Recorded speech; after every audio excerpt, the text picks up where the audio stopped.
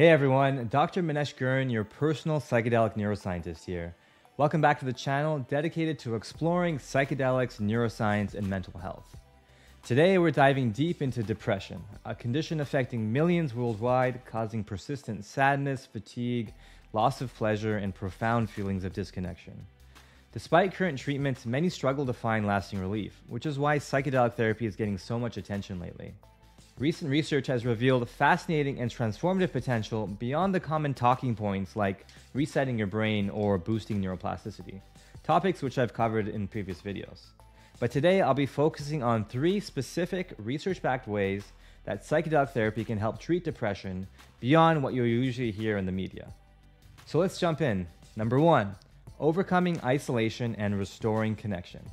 One devastating aspect of depression is feeling isolated and disconnected from yourself, others, and the world around you. In psychedelic therapy sessions, people consistently report profound experiences of connection and unity. Studies with psychedelics like psilocybin and ayahuasca consistently show that participants experience deep feelings of interconnectedness, compassion, and love toward both themselves and others.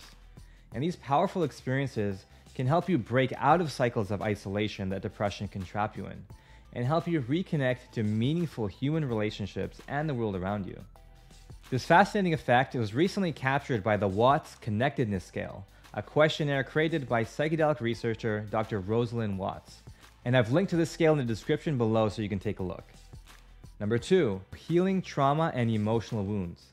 Depression often links back to unresolved emotional pain, trauma, or difficult life experiences. And psychedelic therapy seems to uniquely help people safely access, process, and release their deep-seated emotional wounds. Under therapeutic conditions, psychedelics like psilocybin, as well as quasi-psychedelics like MDMA and ketamine, can help people confront traumatic memories without experiencing overwhelming emotional distress. And this can lead to a profound sense of relief and help you move forward without being as weighed down by your past. And these effects likely also coincide with epigenetic and physiological changes that support greater overall health and nervous system regulation.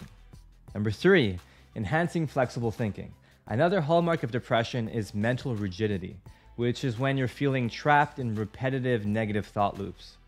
And research suggests that psychedelics can help you break out of these rigid patterns by allowing you to see your life from new perspectives and helping your ability to engage in new ways of thinking. In these studies, people often report gaining valuable insights into their lives, recognizing alternative viewpoints, making new connections between past experiences, and discovering previously unseen blind spots. This might, for example, relate to seeing how you've been closing yourself off from the love that your friends and family have been expressing towards you. Or it can involve realizing some of your past successes that you've been ignoring.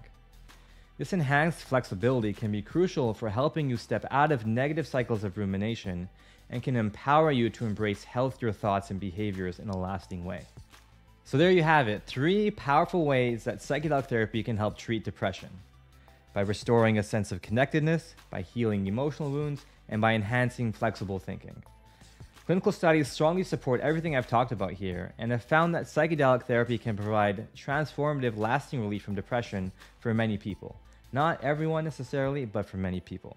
And note that here in this video, I'm talking specifically about psychedelic therapy, not necessarily tripping with your friends and hanging out, although these things can happen there too. So until next time, this is Dr. Manesh Girn, your psychedelic neuroscientist, signing off.